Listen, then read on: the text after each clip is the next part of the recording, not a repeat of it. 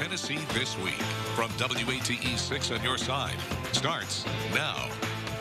Hello and welcome to Tennessee This Week. Good to be with you. I'm Don Hudson. A couple hundred people gathered last week in Knoxville to rally for LGBTQ rights. The rally was a show of support for the LGBTQ community and really a demonstration against some bills being passed in the state legislature, including one which organizers expect will force changes to the Knox Pride Fest and the Knoxville Pride Parade.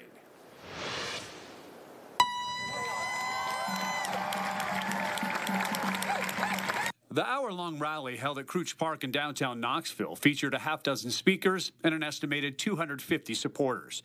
They listened, applauded, and just showed their unity. And I've long been a supporter of gay rights. The message? Do more to fight laws being passed in Tennessee that they say could ban drag shows in public places. Knox Pride CEO John Camp says that law could impact the Pride Festival and Parade. We can't do what we've done the last 25 years. We're going to have to find new ways to work. We have to work with the city, work with elected officials, and really figure out legally what we can and cannot do. But I know what we can't do is leave drag queens and trans people behind. We can't leave part of our community and have a celebration. Ironically, at the same time the rally was happening, the Tennessee Senate passed a bill that prohibits gender-affirming surgeries for children in the state. That is something Izzy and Jason Brown believe could be dangerous for teenagers. I have so many friends and I know so many people who this would affect horribly, and all of these hateful legislation and all of these awful bills will have a really, really negative impact and literally kill people. I've always been an advocate for human rights, and this is no exception. And now back to John Camp, the Pride Knox CEO, tells me that he expects to make a decision about the fate of the Pride Festival and the parade in the next couple of weeks. All right, also out of Nashville this week, the state Senate passing a bill that would expand the educational savings account program, growing it from just Davison and Shelby counties, now allowing Hamilton County into that voucher program. It allows families to use public school funding, about $8,000, to pay for private education. Keeping the ESA limited to just those two counties originally was the compromise that got the program through the General Assembly back in 2019. And now it goes to the House for debate. On the House side, Speaker Cameron Sexton came down hard on pro-life, anti-abortion groups, saying that the organization tried to, in Sexton's words, intimidate lawmakers. Tennessee Right to Life representatives told lawmakers and the organization would poorly score voting for a bill that would add some exceptions to abortion, like ectopic pregnancies, to the near-total abortion ban. Now, Sexton rebuked the tactic and talked about the fact that lawmakers already know they're being graded. He says bringing it up in committee was unnecessary. All right, we're going to talk to our panel of pundits about those issues straight ahead. You're watching Tennessee This Week on WAT 6 on your side. Welcome back to Tennessee This Week. We're now joined by our political pundits, George Corda, political analyst, Courtney Piper, political contributor, and Craig Griffith, our healthcare analyst. Several topics to get into. They're almost all of them connected to what's going on down in Nashville in the state capitol, and then some other things on the side. Let's start with abortion. The first step to maybe loosen the abortion law has just gone through. I'm curious your take on what will end up going through, and will the governor sign it, or will we end up having the exact same abortion law that we have right now? We'll start with Courtney. What these exemptions do is make a horrible bill just a little less horrible. It's really impossible to list off in legislation everything that could go wrong with the pregnancy. And what this bill does is adds a couple of provisions in there. It still doesn't have any exceptions for rape or incest. And this entire discussion really neglects the fact that the vast majority of Tennesseans want to see abortion remain safe and legal and in the decision of the woman and her doctors and her families, and not people in Nashville. George, Craig? Well, I think the provision, as I read it, would require the state to have evidence to prove and bring against a doctor. It is the right thing to do. I don't think in our system that someone should have to prove they're innocent. The state needs to prove their guilt or have evidence to bring to demonstrate guilt. So I think that's a good provision. As for the rest of it, well, here's my thoughts on it. That if Tennesseans really are overwhelmingly in favor of abortion on demand, or however Courtney wants to describe it, then Democrats should be in the catbird seat with respect to upcoming elections. They should sweep them because of the antipathy toward the legislature, toward abortion, and trying to restrict the number of unborn babies whose lives are ended. And so I think that it'll come down to both a court and a political issue, and we'll see who triumphs in the end. Greg? Well, it's still very tenuous, I think, in Nashville. In the committee meeting, you saw the Speaker Sexton actually have to come to the committee room, which he's entitled to do under the rules of the House. But he was apparently there to make sure that some anti-bill people who are anti-abortion could not speak so fervently against changing anything. And so there's still a lot of bad feeling going on. The anti-abortion people pulled a endorsement of Senator Briggs, who introduced a similar bill in the Senate. So while there may be some support in changing it, I think on the leadership level, I'm not so sure that they had the votes of the rank and file to change anything. I think that there's still a lot of pressure on them to keep it the way it is, because they had the opportunity to vote on all these exemptions last year, and they chose not to include them in the bill. So I think that's the same thing that will happen this year. And you addressed it. I was going to ask how powerful is that group, that pro-life group, and them pointing fingers. I don't want to use the word threats because I really don't know what was said, but to basically say, hey, be careful. Your endorsement's on the table here. Do they have? Yeah, I mean, let's not play pretend here. I mean, there are plenty of people who are aggressively willing to make people pay a political price for being against abortion. So this is not a one-way street. It just happens to be that in Tennessee, if you were in California trying to push this bill, there would be you'd have to have protection. You'd have to have bodyguard. Tennessee is a red state, and so in this state, there's a preference to protecting unborn kids, as opposed to we're going to let whatever happens happen. We're going to just open the floodgate. So I get concerned when I hear conversations about, oh, these people are really aggressive. Well, they're aggressive on the other side too. Yeah, well, the Speaker of the House never has had to step into a committee to ask people to settle down. And the thing that's interesting here is we're starting to witness the beginning of the implosion of the Republican Party. Like George said, Tennessee is a red state. The Tennessee pro-life group, the ones that came into the committee that prompted Speaker Sexton to go in there and tell everybody to take a chill pill, is aligned with Republicans. They make a lot of endorsements of Republicans. And for that group to come in and say, hey, we're going to start pulling endorsements if you guys move forward with some of these changes, you're starting to witness the beginning of the implosion of the Republican Party. No, it just means they won't be listened to as much in the future.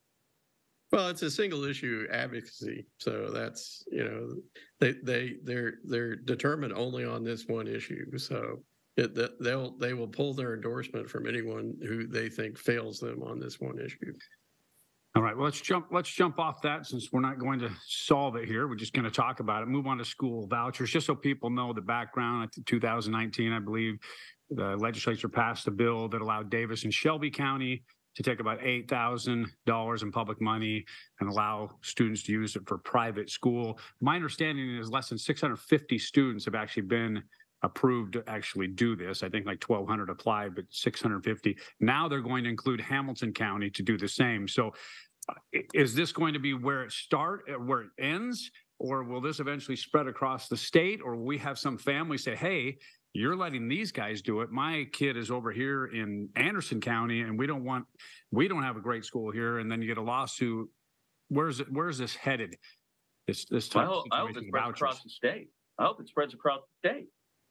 I was looking again today. I've done this as I've done in the past. I'm looking today at some National Assessment of Educational Progress figures from 2019. Now, this is a division of the United States Department of Education.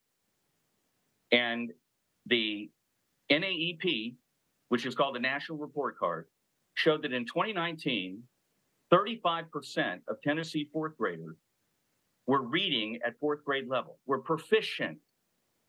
65% were not. And this was not markedly different from 29 other states. We are every year churning out hundreds of thousands of kids from high school who are functionally incapable of getting a job in the 21st century. And so for people who don't have the means to send their children to a school that isn't failing, and this isn't a rap on teachers, this is a rap on government and schools, because it's failing. It's failing all over the country. There was a report the other day in Baltimore, which has been under Democratic control since 1967, by the way. 23 schools, not one student scored above 0 in math. So you can understand why parents would be anxious to give some option to their children other than what they're going through now. Well, I'm not sure that the way to fix the American education system is to hand out 600 vouchers. I'm not sure that that is percentage-wise a very good use of taxpayer monies. Is there a problem with education? Absolutely. And I think you're seeing some things that are going on, like in Knox County, where they're establishing different academies at high school, is a step in the right direction. It's a new vision. It's not just take your money, go to a private school and hope things are okay. So, which only helps a very small percentage of our student population. I think you need bold moves like the academy plan that our new school superintendent here in Knox County is coming up with to help large numbers of children, not just a small number. Will it go across the state? Who knows? It was passed originally. It would only pass the legislature because they limited it to Davidson and Shelby County. Now they're opening up probably to Hamilton County, but there are still people that were vastly opposed to the way this was implemented. So I'm not sure that it gets expanded much past these 3 counties in the future. And Courtney, I want to let you speak on this, but just so everyone knows, 650 have taken advantage of it. It has a cap at 5,000 right now. So just in case people want to know if every single student could do it, they can't. Anyway, Courtney. This is the most irresponsible use of public funds, and all it does is gut public education. If we want to fix education, we need to invest in the system, not take money away from it. So what happens when you get a voucher is money gets taken out of the public school budget and it follows a student to a private school. And those schools still have infrastructure needs. They still have classrooms that need to be clean. They still have technology needs. They still need teachers. They need teaching assistants. They need special education services. And when we take money out of the public education system, we're going to continue to gut it even more and not fix it. So if we're really concerned about public education, if we want to make sure our children can read and they are prepared for the workforce, we need to make investments in it, not take money out of it. One thing that I think is worth mentioning here, that National Assessment of Educational Progress I mentioned, Tennessee and most other states are not statistically demonstrably different from 25 years ago.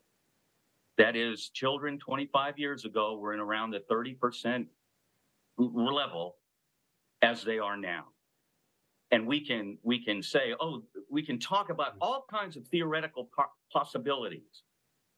But what we know is that people who have money can send their kids to private schools, and people who don't have money can't. And what this would do is create an environment in which parents could say, all right, I'm going to take advantage of the opportunity that those people have for my kids. So, George, how is a child in Gibbs going to get to Webb School? Well, I don't know, Courtney. That's about an hour drive away. Well, you know what? When kids from Gibbs, when they get the opportunity to go to Webb School, I guarantee you there are going to be ways found to get them there. I don't know about that. I think the core of our neighborhoods are neighborhood schools. And exactly. If we don't do everything we can to make neighborhood schools as good as they possibly can be. And, I'm not so sure that people from Gibbs want to leave Gibbs. Yeah. Then they shouldn't. Yeah. Nobody's forcing them. I'm not sure.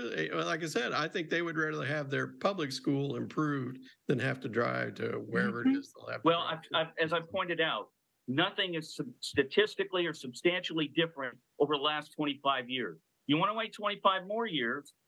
That's too long. Then let's start making some changes to the public education system, not taking money out of it. Yeah. We got generations of undereducated kids who aren't learning.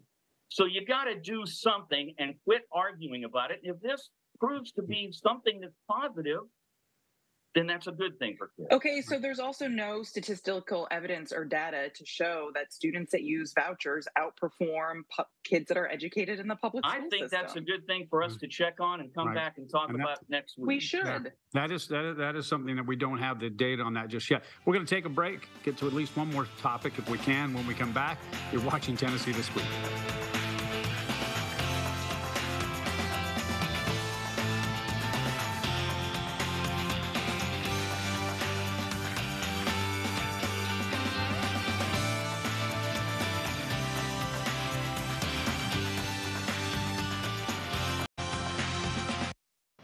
Welcome back. We're talking about another bill that is going through the legislature right now, Senate Bill 3, adult-oriented performances. It's basically covers topless dancing, strippers, male, female impersonators, cannot perform on public property, cannot perform where children can see it.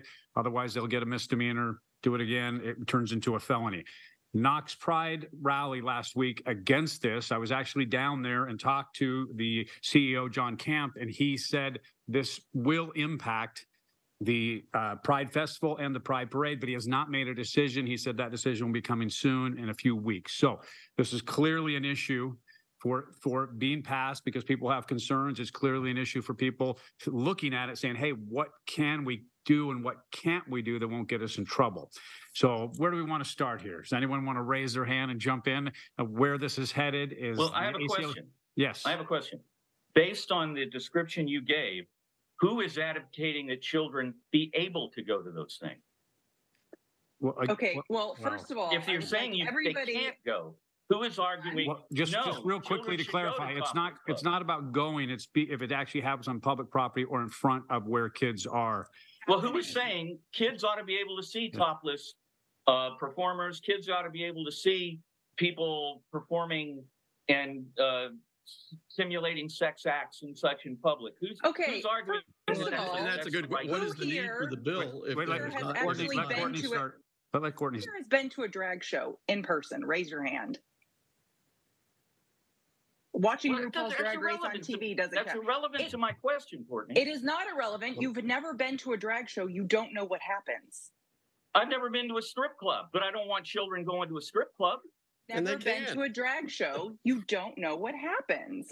Look, we can talk about the constitutionality, the legalities of this all you want, but what this does, what state government is trying to do is send a message to members of the LGBTQ community that they're not welcome in Tennessee.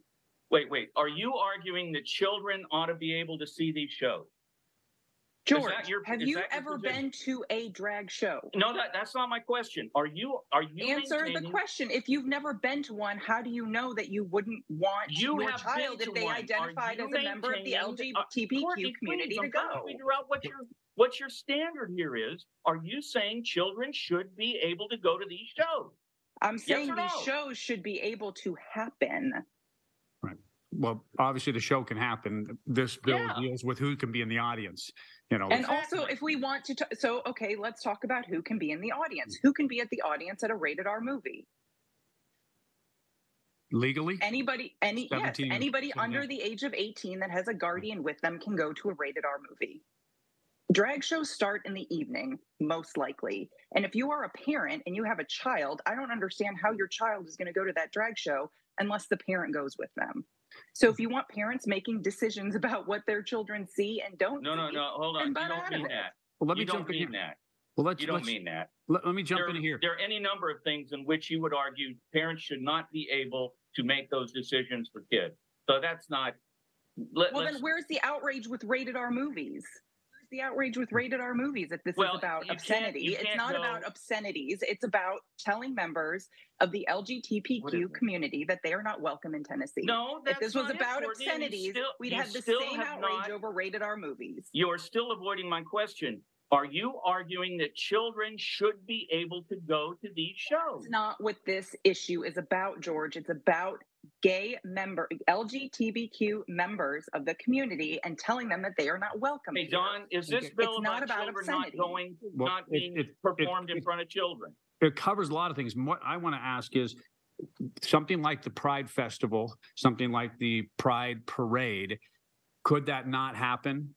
And should that be no, it's on public property. It's on public property, and children walk in public property. It's also a legal question as to whether a parade is a performance or not. But again, this is not about protecting children from obscenities. This is about telling members of the LGBTQ community that they are not welcome in Tennessee. And you will not answer my question because you don't want to go on record saying, yes, you think kids should be able to go to these shows. For God's sakes, George. Well, I'll get back to my original question. Yes. Where are children allowed to see these in Tennessee? What is the need for the bill? Well, all ages drag shows. That's the issue. Mm-hmm. George, you have never been to a drag show. You don't know what happens. Let's put it this way, and I'll get your opinion, and we'll wrap it up on this part of this. Our legal analyst, Greg Isaacs, doesn't think it'll, stand when the lawsuit comes. ACLU has promised a lawsuit and says, I don't know if it's true, says that it has defeated every one of these in every other state. In the end, even if this goes all the way through, one, does the governor sign it? And two, does it get shot down through legal means? Well, the governor will absolutely sign it. Yeah, the governor's going to sign it. About that. Once a law becomes the law, it's a law until it's overturned. Right. And what I think same thing I said about education earlier. If this is a mountain on which to die, then politicians, presumably mostly Democrats, should run on this issue and say this is discriminatory, it's wrong, and if you elect me, I will eliminate any possibility of this kind of regulation of drag shows. They ought to make it a campaign thing. And freedom of speech should be a campaign thing. Absolutely. Every Democrat should come out for it, and you ought to ask every Democrat who comes on this show, where do you stand on this? Again, the question is, will it pass? Will a lawsuit, one, challenge it, and two, defeat it? Well, we don't even play lawyers on TV, so heaven only knows. It's a 50-50 chance on, whether it would pass or fail, which would be a long, drawn out process. So, it's almost, to me, is a bill looking for an issue to come up with. Mm-hmm.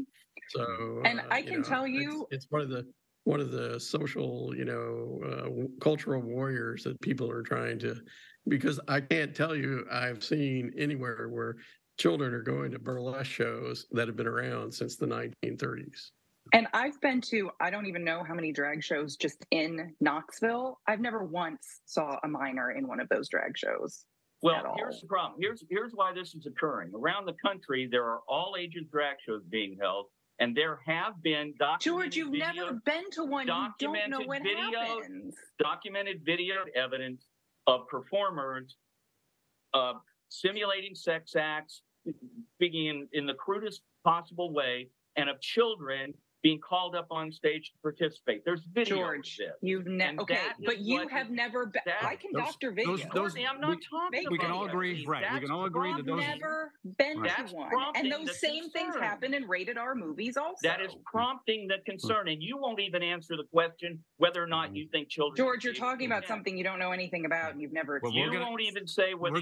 You've been there. Should children be able to attend? I've never seen a child at a drag show. Should they be able to attend? Children at rated R movies. Okay. We are not. What about parental rights?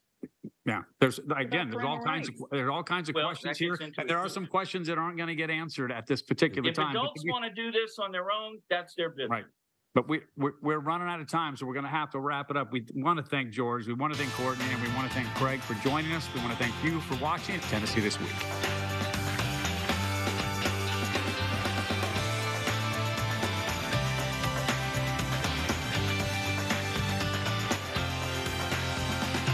views of guests on Tennessee This Week are their own and do not represent the views of WATE 6 on your side or Next Star Broadcasting.